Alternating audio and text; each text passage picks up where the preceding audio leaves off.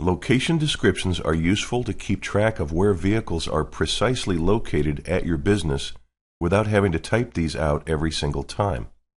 These locations can be very important to a busy shop with multiple parking areas and special service situations. You can add, edit, or delete any of these location entries at any time. Whenever you enter the location field, the cursor is blinking. Any existing text is in blue. In Windows, this means that if you start typing, that'll replace whatever is already there. So it's possible to also freeform type anything or use a drop-down list entry here.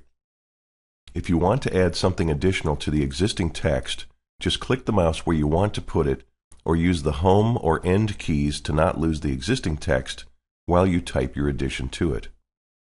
Any of these locations can also be red flagged entries to stand out on your work-in-progress screen. To update a location description of a work-in-progress screen order, you may click on Detail or right-mouse click on the order line to open the Detail window.